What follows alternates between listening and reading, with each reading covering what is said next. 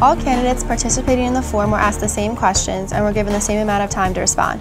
This video was filmed by QACTV, and the questions were selected by editor Angela Price from Reader Suggestions. I'm Nicole Romeo, reporting for the Bay Times and Record Observer. I'm here with Suzanne Hogan, who is a Democratic Commission candidate at large. Thank you for joining us. Thank you, Nicole.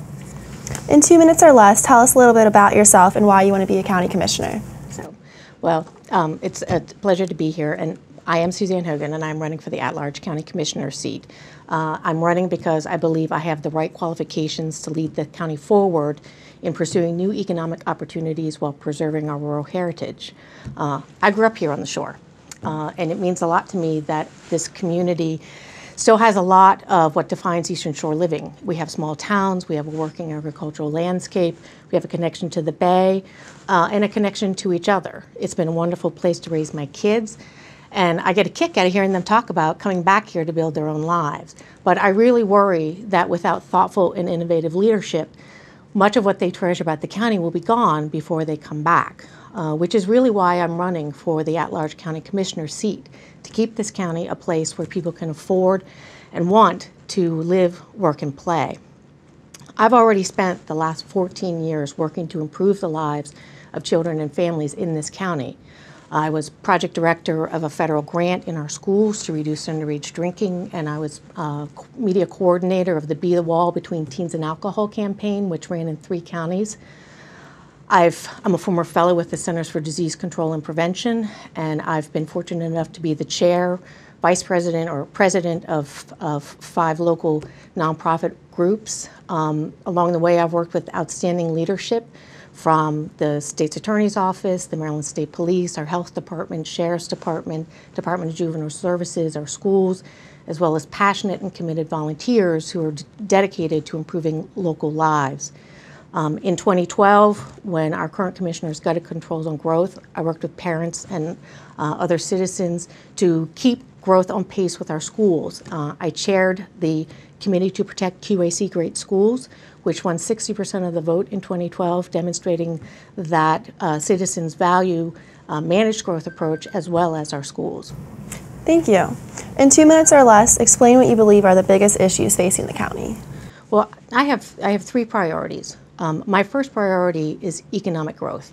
We can do a better job than to have 80% of our citizens traveling out of the county for work. But anyone who's been involved or in the county for any period of time knows how contentious some of our recent growth fights have been. We need to do a better job of bringing the right people to the table to create a shared vision for what economic growth in this county looks like, and then begin to work with each other as opposed to against each other to realize that economic growth.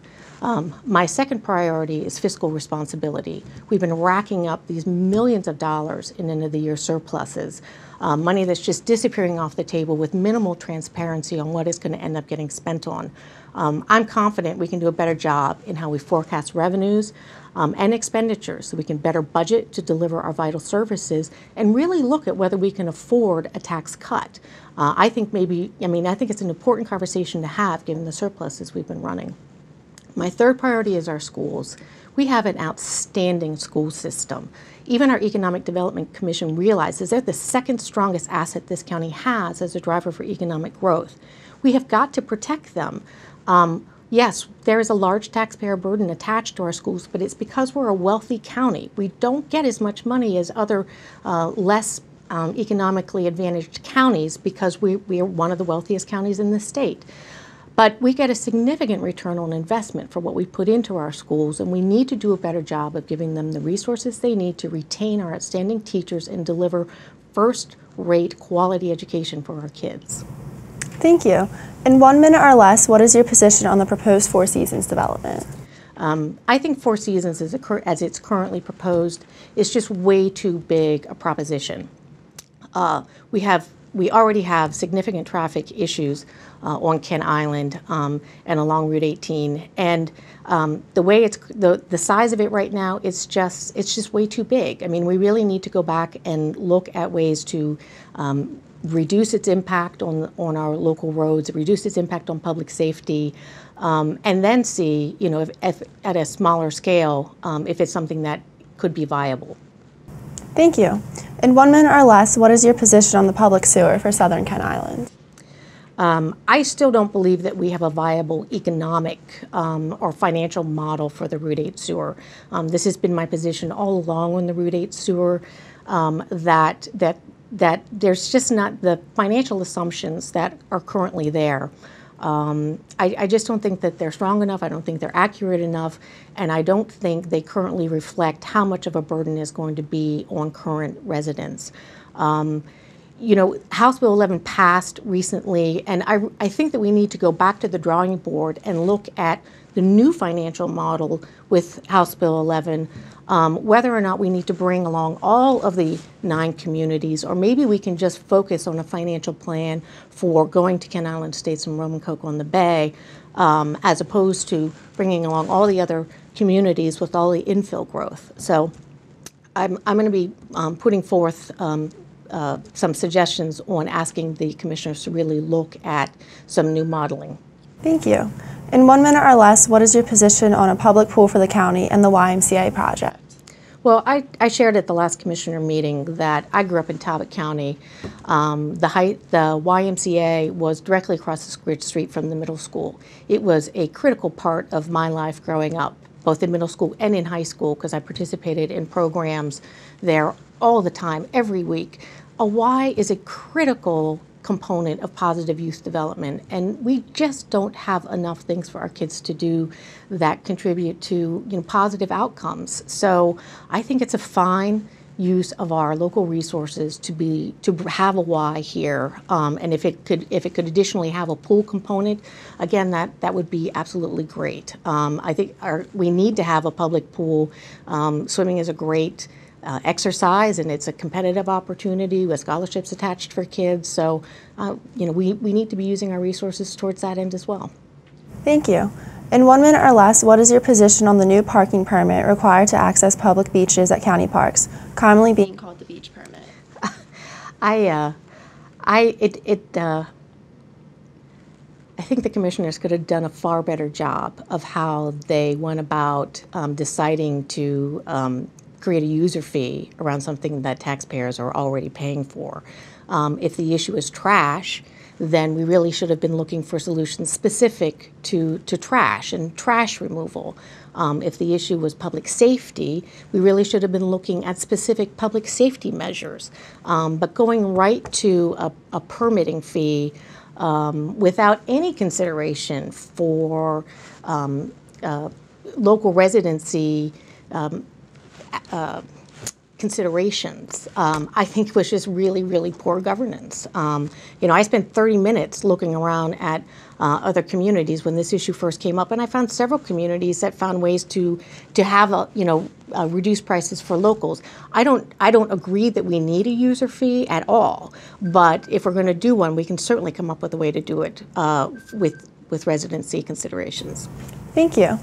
In 1 minute or less, please describe your plan for achieving the county's stated goals of controlling growth while promoting economic development. This is one of the fundamental pieces of my platform for the county. And I think that there are 2 ways that we can look at growth, economic growth. There's massive opportunities in the area of growing our local food economy. There is a lot of money on the table from the private sector as well as the public sector to grow local, sustainably produced agricultural products and deliver them to markets such as the DC, Baltimore metro area, as well as potentially the beach communities during the summer. I think we need to be really pursuing the food hub model in this county. I know that there are other counties who are looking very closely at food hubs, and I think we need to get there first or be involved in a regional approach to locking in those opportunities. I think that also high technology jobs that depend on broadband are also an important opportunity for us moving forward. Thank you. Finally, in 1 minute or less, would you like to revisit any of these issues we discussed or add anything we missed talking about? Sure. Well, with my family's blessing and support, I'm ready to put my experience to work for the county. I will vote to manage growth. I will stand for fiscal accountability. I will fight to protect our schools. And I will work to create long-term, sustainable job opportunities in the county by bringing the right people to the table. But accomplishing all of that, the first thing I've got to do is win. So I'm asking viewers for their vote. Vote for me, Suzanne Hogan, for the at-large county commissioner candidate on November 4th, 2014. If any viewers want more information or want to connect with me, you can find me online at www.suzannehogan2014.com, and there you'll find links to my Facebook and my Twitter, as well as other ways to connect with me. So thank you for the opportunity, and God bless everyone. Thank you, and thank you for participating in our forum. Thank you. To watch other candidates who have appeared in the series, please go to either the QACTV YouTube channel or visit myeasternshoremd.com. Thank you for watching.